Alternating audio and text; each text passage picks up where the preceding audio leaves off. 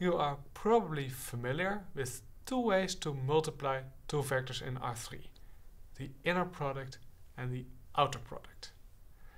The inner product yields a scalar and the outer product yields a vector.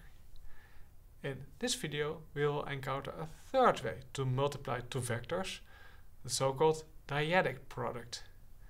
This product yields a tensor as result.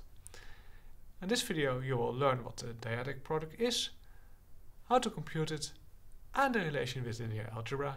So let us take a look. So first, some notation.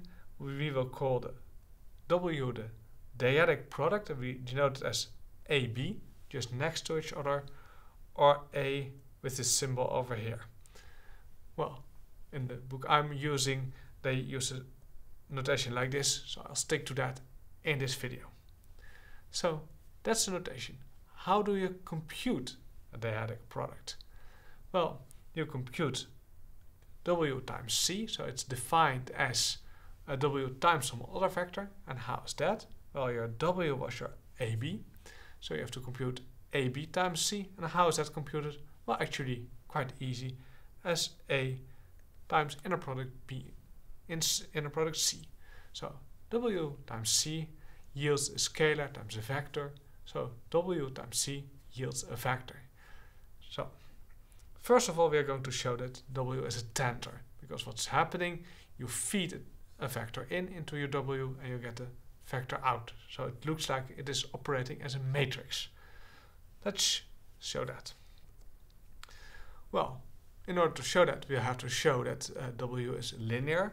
So we look at W working on alpha times C plus D. Now we have by definition that W equals AB times alpha C plus D. So how is our dyadic product defined? Well, what you do is you just leave your A and you take the inner product of your B with what is on the right side of that, so with alpha times C plus D. Now your inner product is linear, so B inner product alpha C plus D is just alpha times B inner product C plus B inner product D. So that's what we get here, alpha times B inner product C plus B inner product D.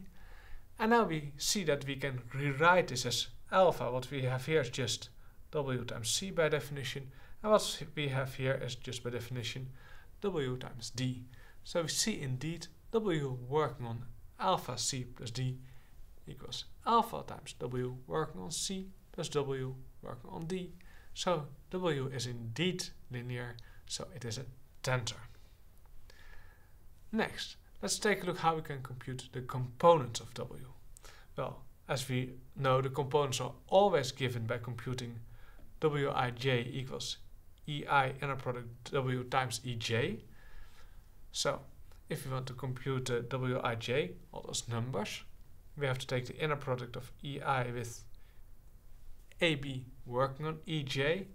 Now by definition of the dyadic product, AB working on EJ equals A times the inner product of B with EJ. So that's what's done over here. But if you take the inner product of B with EJ, you're just selecting the j's component of B, so the Bj. So you're left with the number Bj times vector A. And if you now take the inner product of EI with this vector, you're just selecting the ith component of A. So you get the number AI times Bj. So the matrix of your W contains the AI Bj. So for example, the first row, then your this first row, your I is 1, and your B runs from 1 to your J runs from 1 to 3. So you get an A1 B1 and an A1 B2 and an A1 B3. So that's the matrix representation of your tensor W, and you see you can write this as vector times vector as follows. If you take your A first as a column vector times B as a row vector, you get exactly this matrix over here. So that is how you can rewrite your dyadic product as vector times vector. This is how you get the matrix representation. A nice consequence of this is if you take simple dyadic products like E1 times E1 and then the matrix. if you take E1 times E1, you basically have 1, 0, 0 times 1, 0, 0, you get this matrix over here, with only a 1 here, zeros everywhere else. And if you take E1 times E2, again you get only 1, 1 over here in this case, and zeros everywhere else. So using this, you can rewrite the matrix of your tensor T using a 9 of these matrices, because it's basically your T1, 1, the element over here, times your E1, 1, plus your element over here, T1, 2, times E1, E2, and so on and so forth. So this means that you can rewrite your T as Tij times your Eij.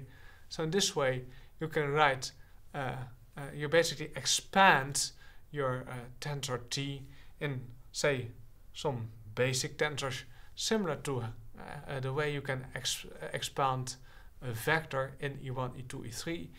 You can expand your tensor T in your dyadic products, E1, E1, E1, E2, and so on.